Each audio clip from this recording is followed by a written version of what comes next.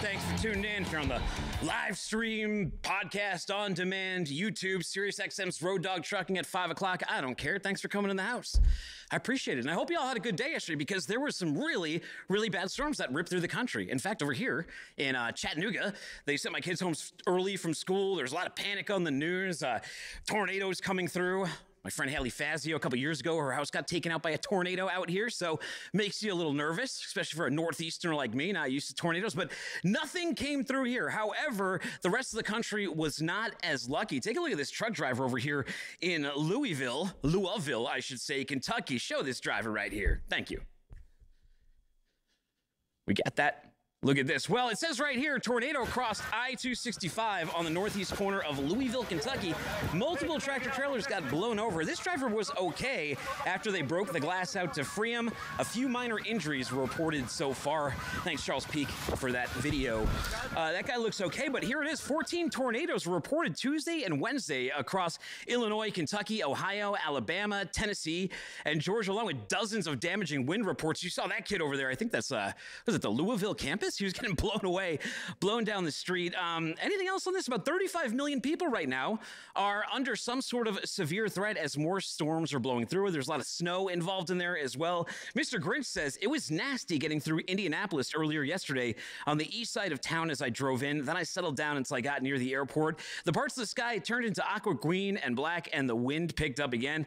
In for me, thinking that the, what does he say? They had a tornado close to IMS once. All right, well, Mr. Grinch, I'm glad that you are okay. Now, here's an issue. The great John Kingston covered this. You can read this full story on FreightWaves.com. I'm just going to touch on it briefly. Show this headline. Truck lease purchase deals come under fire at Matt's and in court. Again, go to FreightWaves.com to read John Kingston's full scoop on here. But what this has to do with is the DOT's truck leasing task force. They recently had a hearing at Matt's, and it was pretty clear the message, especially on the floor with actual drivers. Lease purchase programs rarely favor drivers, right? There's a significant legal case underway in U.S. District Court right now in Northern Illinois involving 6 plaintiffs that are suing Super Ego Holding and several affiliated companies with which the plaintiffs had leased on with.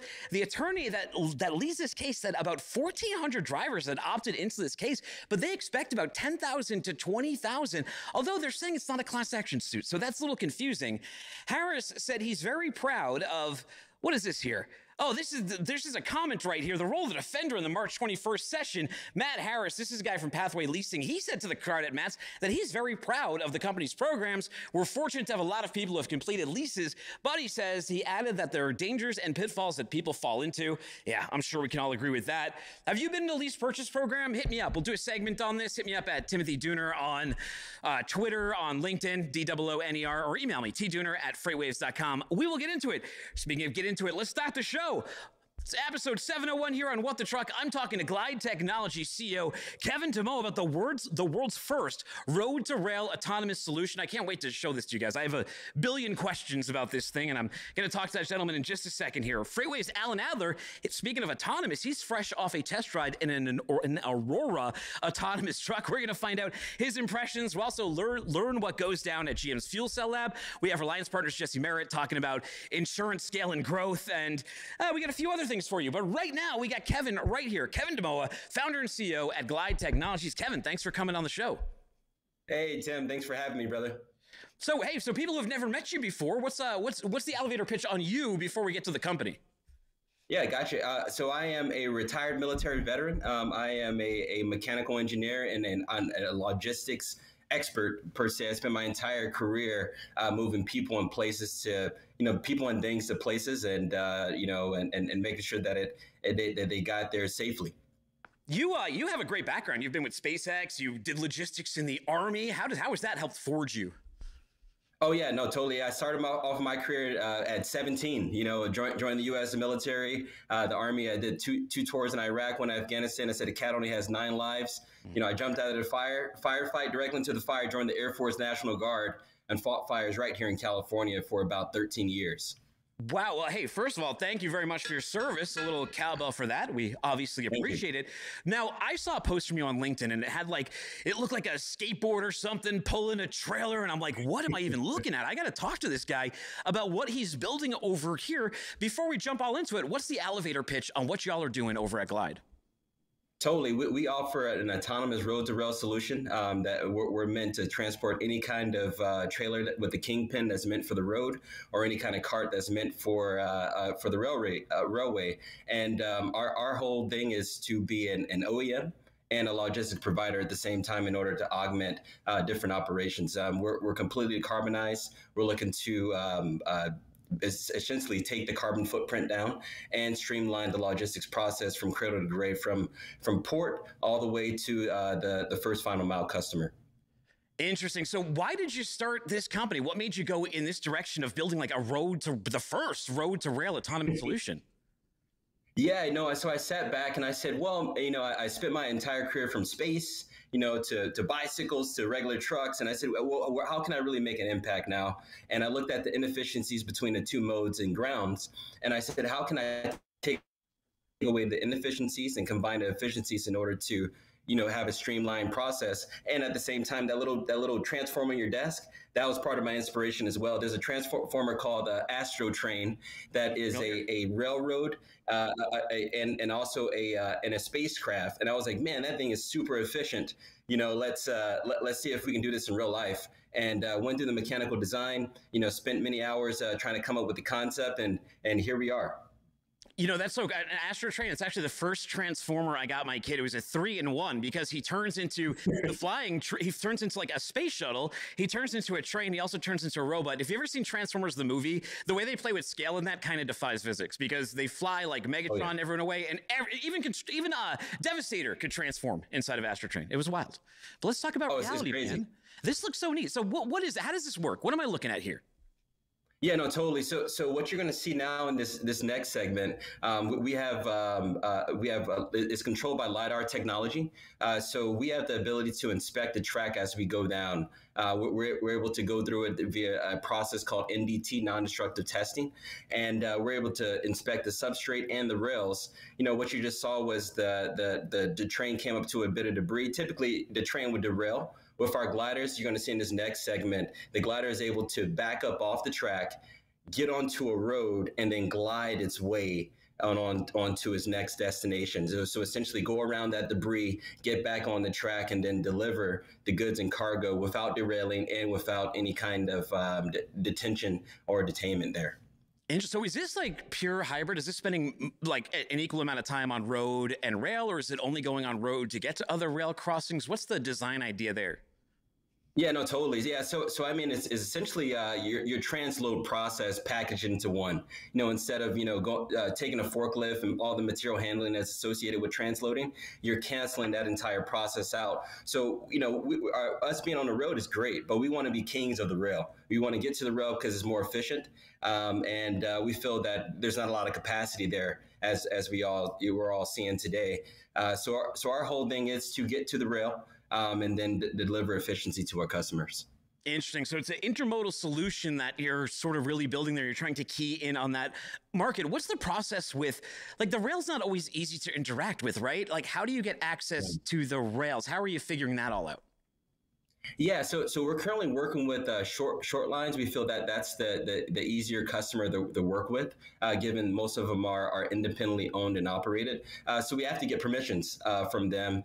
So they're incorporating us into their schedule. We're currently working with a short line rail called PVJR, Portland Vancouver Junction Railroad, as well as a trucking provider called Taylor Transport, and they already work together. So we get permission from those guys, and we're able to schedule our train just to do our beta tests. And we envision going down the line, we'll be able to, essentially mimic that entire process for other customers until, the FRA, allows all of us to get onto the rail for Class 1. Yeah, I was going to ask you about that because you can't talk about autonomous without the regulatory environment coming up. And all the autonomous I've talked to prior to you have just been focused on the road, and they have to deal with the regulations and getting approval and all that. Then you also have to deal with the rail regulations. So how do you deal with both? That sounds complicated. It's very complicated. You know, the great thing is I spent my entire career dealing with the DOT and working through 49 CFR. It's just patience and grit. It's you know, waiting it all out. You know, autonomous is the future of us all. You know, given the labor shortages that we're all experiencing, given the green direction that the world is going into, it just makes sense for the world to start to shift over to it. And we're starting to see that on the road. And our brothers on the road will set the example for rail. And I feel eventually we'll break through. Big issue with EVs and autonomous trucks, especially the ones I have talked to, has been weight. You got to sacrifice 30, 40% of the load that you could be pulling because of the weight on these things. But when I look at your vehicle, it's quite a bit different. It's quite a bit smaller. It's basically like a battery pack and a computer on wheels. How much do these things weigh? Yeah, no, currently each glider weighs about a ton. That's it. And how much range does like the battery give you for a pack that size? Yeah, no, totally. So the range will give you about 600 miles on the 30-minute charge. So we're able to go quite a bit. And the reason why we went with that configuration is because we can pack a lot. You know, typically on the road, you can only go up to, you know, 80 GVW. And we're looking to first go private road. And then with private road, we can actually transport a lot more weight, given the rail is essentially no limit. So, you know, envision us transporting from the port right onto a rail spur. Now you're transporting 160 tons, you know, over the rail, as opposed to, you know, being limited just to this road. So you're essentially doubling your capacity per glider without going through the whole rigmarole of transloading. Very, very interesting. Now, you mentioned weight there. How much, is there a limit on the amount of, obviously there's got to be some limit, but what's the limit on the amount of weight this can pull? Yeah, no, totally. We're playing around with a couple of things. We want to get to 260 tons. That's our whole aspiration, because we want, you know, I'm a military guy, so essentially we want to do railhead for the military, and that means moving you know, military cargo, which is very, very, very heavy, is one of our customers. But right now we're kind of limited to the 160 tons, which is much more than most folks. Are you getting, like, when you go onto the rail, do you get significantly more range than when you're driving on the road? Oh yeah, we do, because of the friction. Right. So, you know, trains, they operate metal to metal goes a lot faster than road to rubber. Yeah. Interesting. So how does this see? Like, what kind of technology is it running on? How is it safe? Like, that's what everyone wants to know. Why is it safe to put this on the road? Yeah, totally. So we have a multitude of both cameras and sensors that are 360 degree around the glider. So we're able to have predictive technology. We're backed by AI, plus we have humans behind the seat that actually monitor the gliders being operated as a redundant process, so that we have 100% protection. Interesting. Now, so you mentioned defense. So is this a Department of Defense play? Like, what's the commercialization strategy? These projects are very expensive. How do you make money here? Yeah, no, totally. No, this is actually a commercial strategy. I mean, I would love to do, you know, a defense without the weaponry. Yeah. you know, just moving cargo from here to there, and that's it. Not weaponizing it. But the play is to start with drayage. And do, but behind the fence is what we call it, drayage, and then move to the first mile. Instead of having drivers being detained at the gate waiting for their loads to be picked up, we'll be the person that picks up that load directly from the boat and then transport it over to its first chain of custody. Are you manufacturing these already, or are these just prototypes and renders? Where are we at this stage in manufacturing? Gotcha. So we're in the process of building our first prototype. We have a contract manufacturer, BART Manufacturing, based out of California. We're hoping to do our first beta test in June this year. And when fleets go, like, let's say fleets like this, they say, hey, this is a great solution for us. What is sort of the timeline? What's your sort of roadmap to bringing this to market and people can actually put orders in? No, totally. Yeah. So after we do our beta test this summer, we're hoping to do our next, you know, public launch around Q3 of 2025. What's the hardest part of getting this off the ground? Is it that early regulatory stuff? What's the bottleneck? Is it the tech? Is it the regulatory? Is it a little bit of both? So it's a little bit of both, and then right now the tides and fundraising is up against us all as startups. So you have the fundraising, then you have the regulatory piece, which we're making a lot of inroads. Where almost daily speaking with the Department of Energy and Department of Transportation in order to bring this into fruition, as well as different commercialized providers as well. But yeah, those are right now our two hurdles. A lot of our partners in this space are facing the same things, but as a former SpaceXer, we know that we have to grit our teeth and continue on pushing forward in order to bring about real change for the world. We feel that our technology is for today, better for tomorrow, and we feel that we're going to be the future of transportation. Just imagine a world where you're looking out and you're like, hey man, do I do a truck or a train? You say, no, I can do both all at one time. Think about the efficiency of eliminating, some of these modes of transport in order to streamline, what that process is to make the world, a more efficient place to actually transport. Like, how close could these run together on a train track? Like, if I had a fleet of these, could you platoon them, or do they have to have a certain amount of distance between them? No, you can actually platoon them, back to back. One thing we're looking at right now, if you see the glider in the front, it has all that space up front. We're actually looking at a way to connect an additional kingpin to it, and you can actually link these guys together. Like you would a train. Say you have multiple containers that need to go to a destination. Instead of platooning them next, close together, you can actually attach them like you would a train and just have them on a turntable. Just for the pivot action. In addition, we have technology that allows them to platoon and split off.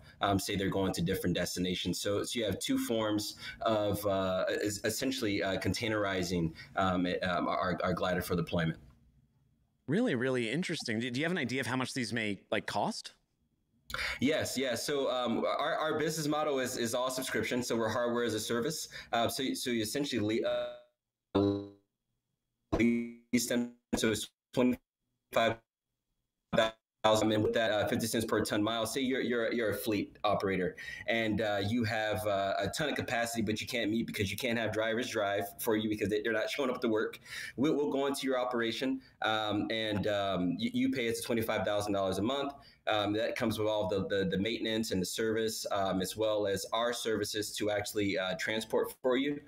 We will transport for what the current ton mile rate is, take 50 cents of that, and then put the rest of that money back into your pocket. So I think the current cost per ton mile is like $1.26. We take 50 cents of that, and we give you back all of the residual money. So essentially, you as a provider, you're making money off of utilizing our services while still contributing to the green pledge, and at the same time meeting all of your capacity constraints.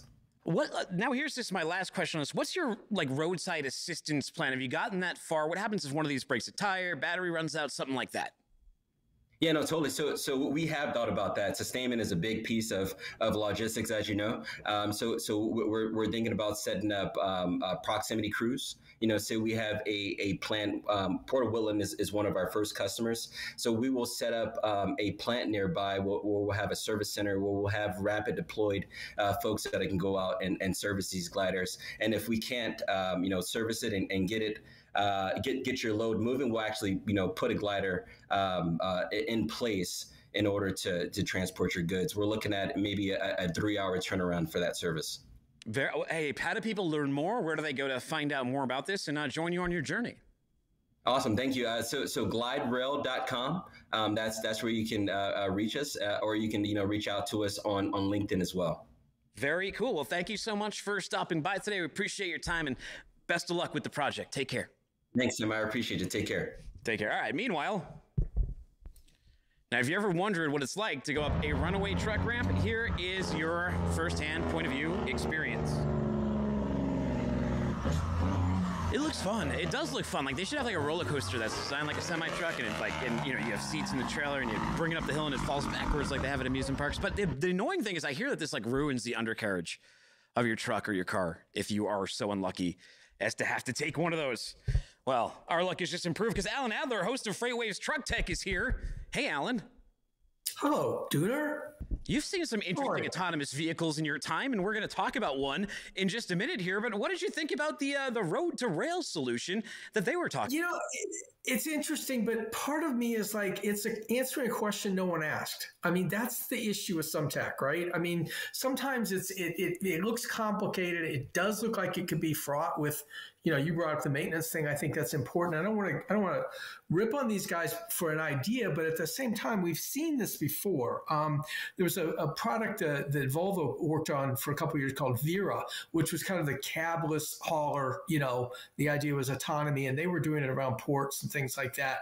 But the idea of combining the rail and the road, that seems like a bit of a bridge too far to me, especially as you start to see autonomous distribution yards. You know, we had one of those a few weeks ago on the show over in Detroit, where you got the yard dogs that are autonomous, and you know, they're picking up the trailers at the gate and they're parking them and things like that. So maybe this has a place, kind of fits in there somewhere, but I don't know. I guess we'll have to wait and see.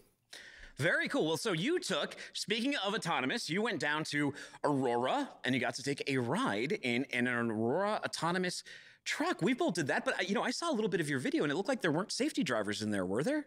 No, there weren't. The only person that was in the truck with me, actually, there was another journalist, but also the person who actually develops the Aurora driver was with us in the truck. But the truck itself, nobody in the driver's seat at all. And yeah, there you go. And that really sort of took this to the next level for me, Dooner, because I've been in a lot of trucks where we've got safety drivers with their hands hovering over the wheel and that kind of thing. You know, you wonder if it's like a Ouija board, right? When you see the safety drivers, you're like, okay, but his hands are on the wheel. Like, I have no idea if he's turning this himself or how much effort the driver's putting in. This, no hands. Yeah, no, they're not doing much effort, but this is, of course, extreme because we're, you know, in a test facility outside Pittsburgh here, and basically what's going on is course is set up so that there's lots of turns, and ultimately later on they did a lot of demos of things like, you know, blowing a tire and, you know, having some idiot pass you and cut in front of you and things like that, which of course never happens on the real road, right?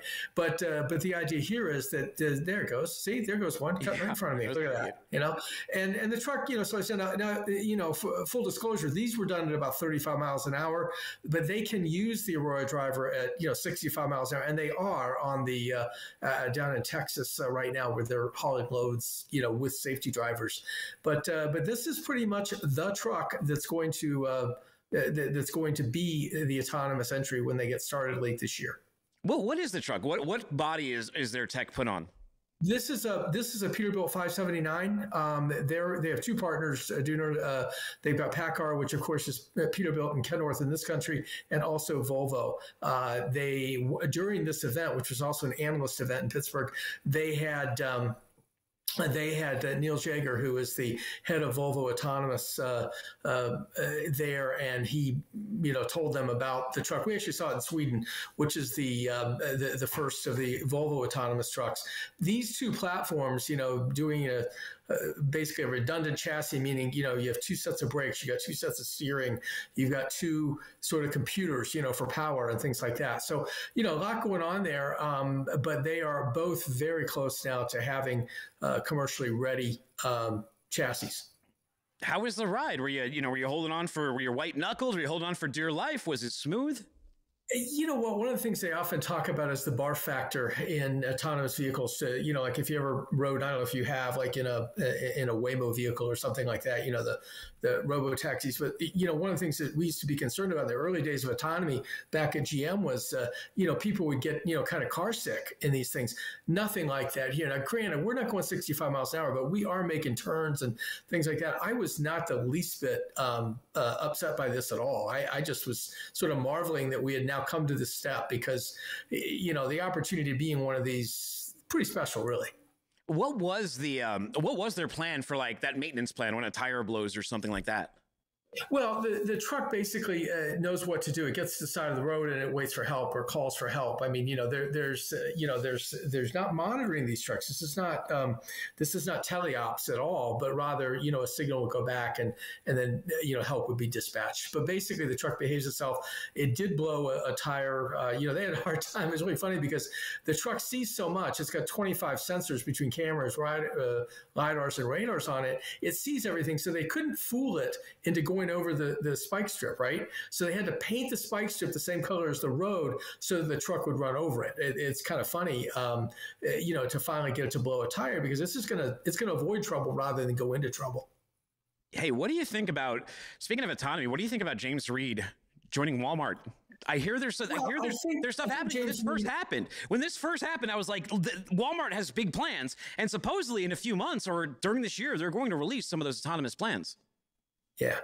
James Reed is a fascinating guy. He is still very involved at Kodiak. When he left was a USA Truck, and joined up at Kodiak, we talked to him at that time. And I think, getting back into something, like this clearly is going to benefit Kodiak as well, because he knows those products very well. But the thing about James Reed is he's got a tech background, Dooner. He is not just a truck guy. Comes out of sort of the Silicon Valley anyway, and then spent a lot of time in the trucking business. But I think, Kodiak went out of its way to say, look, we didn't lose anything. He just gained another thing to do. I think, as the chief operating officer, I think he was for a time at Kodiak, basically brought them to the point where, again, like Aurora, they plan to be in commercial operation this year, in Texas. I think he's done as much as he can. He is on this new advisory board. Everybody's got an advisory board, right? At Kodiak. So he's part of that. So is Brett Suma, who's going to be an early customer at Loadsmith and things like that. So, it appears that all of this makes some sense. I mean, Walmart clearly, benefits from getting into some level of autonomy, hub-to-hub autonomy. From a driver perspective, you use them for the last mile. You don't use them now on the hub, going 250, 300 miles. Interesting. Now, where do you rank Aurora with the Kodiaks of the world? Is Aurora the top player here? Who's number one in your mind? Yeah. I think at this point, Aurora's got to be number one. And it's always dangerous when you do this. But here's the reason why they're number one. It's because they're looking far enough ahead, and they've got a deal with Continental, which is sort of the number one or top three supplier in the world, to basically do line side or integrated manufacturing of the Aurora driver beginning around 2027 in Texas. They'll be putting these on truck chassis in the plant, so you won't be retrofitting or anything like that. Now, the first 20 they put out this year, will be retrofit, but they're working very closely with Continental. They've got an agreement that basically will be a software, kind of a hardware as a service agreement, really, with Continental to put these in. So I think they've got a longer range plan. As a public company, we know they have some money. They need more. They say they're going to need more to get to actual real commercial launch in a few years, not just getting started this year. Kodiak, because it's private, we don't really know how much money they have. We do think they've got some great partners, and I'm a big fan of Don Burnett and the team out there. So is it 1 and 1A or 1 and 2? I couldn't tell you for sure. And you cannot leave Torque Robotics out of this, because here is a company that obviously has the Daimler checkbook to work with, in terms of getting itself ready, although they've picked a later date to get into commercial, which would be 2027 for them. Is this, so I'm not sure if you're aware of this, but we're also on SiriusXM's Road Dog Truck, and there's probably a lot of drivers fuming right now because we're not being critical enough of autonomous trucks. Are these going to take all the truck drivers' jobs? No, Dooner, they're not. And guys, if you're listening, guys and women, if you're listening out there, your jobs are safe. Arguably, and we'll have to wait and see how it plays out, but it certainly looks like you're going to be able to have more home time if you do end up in some of these other jobs. I don't see jobs going away. The hardest jobs to fill are the long-haul trucking jobs, right? I mean, the over-the-road jobs. There isn't that much demand for them. Young people coming up don't want them. And so autonomy seems to make a lot of sense. It's not going to take over the industry. It's going to be very slow rollout. It's going to be certain routes. It's going to be things that are repeatable. There's no sense in trying to make an autonomous truck do everything. It's the reason why autonomous trucking makes more sense, arguably, than robotaxis do, because yes, they have to learn billions and billions of things, but way fewer than a car does, right? I mean, if you're not going to operate these on surface streets other than sort of getting, off the highway into the, to your launch site or your landing site, that's about as far as you're going to go. You might drive into a distribution center, but you're not going to be on surface streets and things like that. So, it feels like there's nothing to really fear. I think if you want a trucking job, they are out there. Now, Aurora, not the only cool place you visited recently. You also went down to GM's fuel cell lab. What goes down at a fuel cell lab, Alan? Well, Dooner, that's on home week for me because I worked in fuel cells and media relations at GM. 7 years ago is when it was the last role I had, one of the last roles I had there. So Charlie Fries, who's our guest today on the show, is the head of Hydrotech, which is the name of their product. They actually have a production product now, a fuel cell system that they have cut some deals like with Autocar, which is not a name we hear a lot about, but they do kind of severe service trucking and, trash trucks, things like that. And then also with Komatsu, the big off-highway construction company, they've got a deal as part of Super Truck 3 with the DOE for medium-duty utility trucks. So after years and years, I mean like over 50 years of fuel cell work at GM, you're finally starting to see this roll out into commercial spaces where it makes sense. So we get Charlie Fries, who I know well. There's Charlie. We get Charlie to take us through the lab today. He shows us a lot of what happens there, as well as a pretty good discussion on things, where does fuel cell fit? I mean, this is an old diesel guy. Charlie started at Detroit Diesel before it was taken over. Alan, what does that machine do? What does that machine that we're looking at do? You know what? I'm not even sure what it's standing next to. I took a quick step. It's a test cell of some sort. We see a lot more of these during the episode. We take a walk along some of the cells that are measuring different sizes of fuel cell stacks and things like that, looking for what are the best ways to get out impurities and things like that. He goes into a cold chamber. He says, "What?" I said, "What's that for?" He said, "Well, water freezes, and if water freezes and expands, it can crack things, and you don't want that." So there's a lot of stuff like that in there. 24 minutes. Very, very happy with this episode. GM, thanks for letting us in. It was great to get in there. When we talk about batteries, a big issue with them, especially in electrification, is just the weight and everything like that. What about the fuel cell tech? Like I talked to a guy, I had a guy review a Nikola. He had the Nikola fuel cell. He liked it a lot. Granted, he really wanted to sort of prove it's a good concept, but what do you think about all this? Well, they are lighter, for one thing. They're lighter, and they do not take the weight of batteries. I mean, the farther you want to go in a truck with a battery, you need more batteries on board. Therefore, you're sacrificing cargo capacity, right? And unless you get a rule change, which is unlikely, you do have some states, and I think federally there's some provisions for battery electric trucks being able to go to 82,000 pounds instead of 80,000. But, to really carry a lot of batteries to go a long, long way, Tesla's the only one that's got anywhere near the charging capacity right now with the Semi to be able to approximate, kind of a long haul run where you might recharge one time. But basically the fuel cell is for long range, high power need vehicles. I think the fellow you talked to, I know I've talked to him as well. He goes about 400 miles from Oakland down to, I believe, somewhere in the Inland Empire in Southern California, Ontario, to fuel and things like that. And I don't know, I haven't talked to him in a while, and I didn't catch your show. I want to do that, but but I think he's got an opportunity there. Right now, because he paid practically nothing for the truck. I mean, really, compared to what you might have to pay when the incentive environment settles out someday. But, expensive truck, but it works. And that's the thing. And I think you're going to find certain applications, drayage, regional haul, things like that fuel cells will work for. One of the things we talked to Charlie about, though, is something I've been sort of poking around at, and we're going to Cincinnati tomorrow to... Wait, Alan, I'm going to have to send them to the show. Alan, I'm going to have to send them to Truck Tech to check that out, because we are running out of time. So good teaser, but where do people go to find Truck Tech? Well, right now you go to the FreightWaves YouTube channel and you go to shows, and then you go to Truck Tech, and there's a playlist there. Very cool. I'm not really sure what happened on my screen here, but bear with us. Hey, we got Jessie, but thank you so much, by the way. Elsewhere. There you go. What are we looking at here, by the way? Oh, this is what we're looking at. This is a look at the left of the screen. There's a truck, a big semi-truck that has fallen off the side of the road. It's going to be a very, very expensive tow. Might even raise their insurance rates. What do you think, Jessie?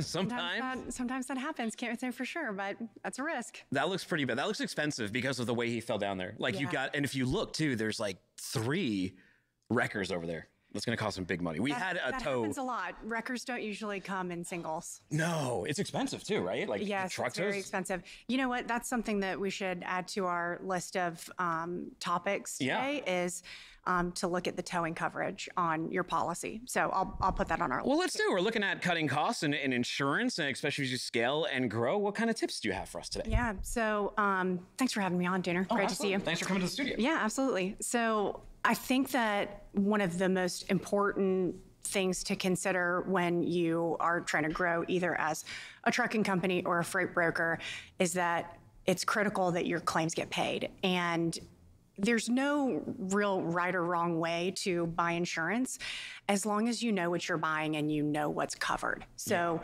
I want to touch on cargo a little bit. I will say about towing, just since we talked about that most recently, that there can be a towing sublimit in your policy. So it would typically fall under the physical damage for a motor carrier, and you could have a towing limit that's only $10,000 or $15,000. Well, if you've ever had a tractor towed, you know that there's a good chance that that's not enough. So if it's going to be a long distance, right? If you can tow it to somewhere that's pretty close by, that might be okay. So that's just an example of something to look at. You can just ask your agent if, you know, what your towing limits are. Now, talking about cargo, which, you know, this is really something that's sensitive in our industry right now. It's no secret that there's a lot of cargo theft. Yeah. People are really going through it. So understanding your cargo coverage that you currently have and also what to buy, I think is really important. So I'm just going to kind of go through what some of the different cargo options are specifically for freight brokers, because I think truckers get a lot more education around insurance earlier in their career and process. I think it's more critical to them from the beginning, but we are starting to see a greater need for brokers to be a lot more educated and buy beefier insurance policies, if you will. So most people, great. So most people are familiar with contingent cargo, and I think that that's what most brokers start out with. Contingent cargo is only going to pay, it's contingent upon the failure of the motor carrier's coverage. Yeah. So the trick there is that it might take a little while to get a denial from the insurance company. So if you can make your shipper wait that long to be made whole, then maybe that's the right path for you. If you don't want to make your shipper wait that long to be made whole, then you're probably going to have a challenge with contingent cargo. So that's just something to keep in mind. Next would be cargo legal liability. So cargo legal liability is going to pay if you are legally liable for the cargo, whether that's by contract, verbal agreement, typically speaking, okay, this is not all insurance policies, but by contract, a verbal agreement, something like that. If you're liable, it will pay. And then shipper's interest, you know, kind of basically shipper's interest is if the shipper has an interest in the claim being paid, you know, outside of some exceptions, then it's going to be paid. So those are kind of the basics in terms of cargo insurance.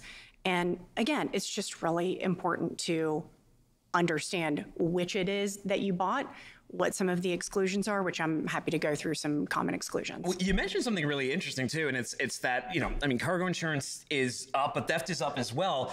And I was listening to a video from a carrier yesterday, and he was actually warning his customers, and he says, look, when the rates are this bad, I'm hearing from these other guys, they're cutting their insurance. They're not covering themselves, and they're putting shippers at risk. Is this a real concern right now?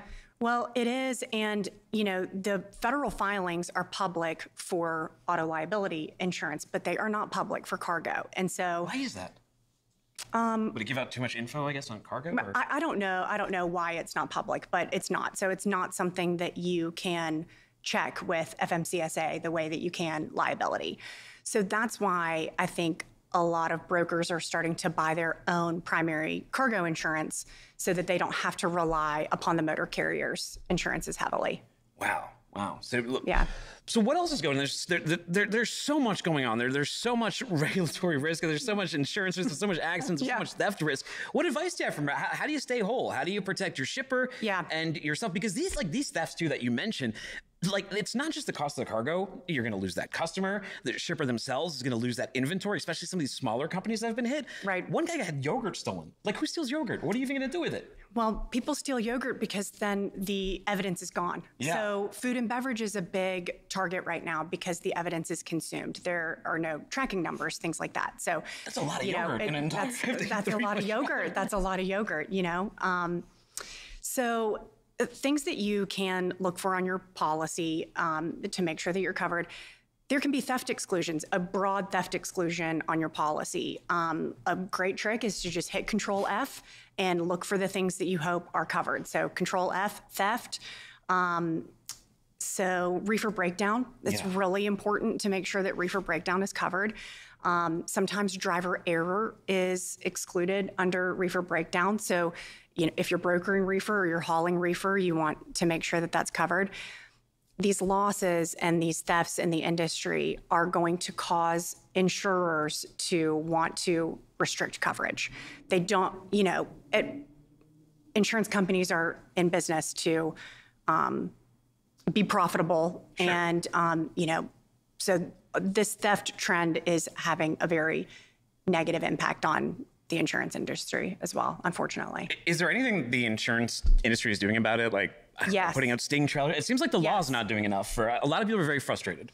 Well, I think that the volume of claims and the volume of theft is overwhelming law enforcement. And so one thing that you can do to be helpful to law enforcement is, you know, you've got to file a police report, be ready, have your information ready when you're filing a police report.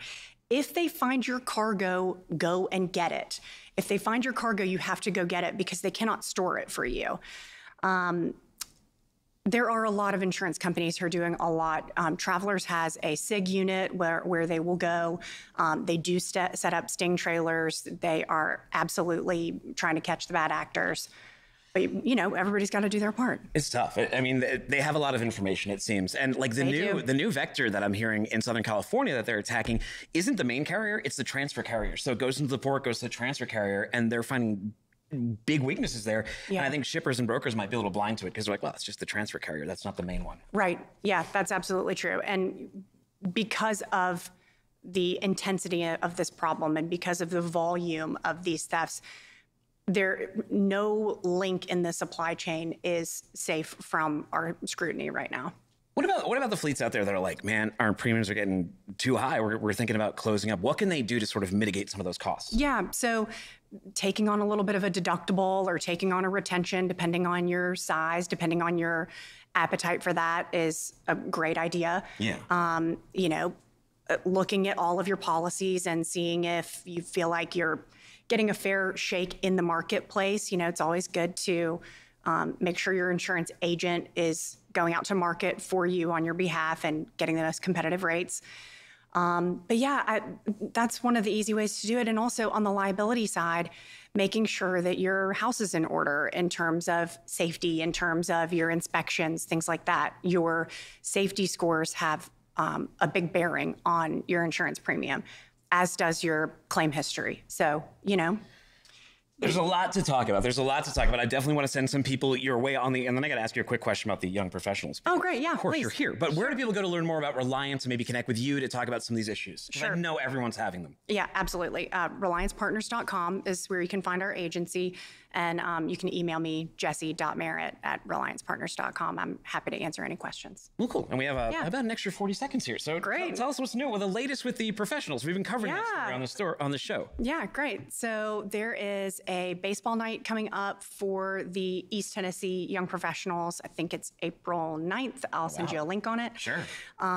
We've got a lot of stuff coming up. I'll send you a full calendar, but you know, Tennessee Trucking News put us on the cover for the toy drive, which we were really grateful for last time I was here. Congratulations, by the way. Thank you very much. And thank you so much for the publicity that you have helped Oh. give that cause. We're really grateful. Hey, any good stuff like that. You got a good story like that, of course. More than happy to cover it. Well, Jessie, thank you so much for coming down to the show today. Great to see you. It's been fortunately yesterday we avoided those tornadoes. I don't like my kids got sent home from school yesterday. Yeah, ours, we were lucky. We're in Davidson County, and so it's just after school care that was. But for all of you that are impacted, we feel for you. Hopefully everything gets back in order. And I know there's more storms out there, so drivers, drive safe today and tonight. Find me on Twitter at Timothy Dooner. Find the show at FW What the Truck, or on our YouTube channel, or at 5 p.m. Sirius XM's Road Dog Truck.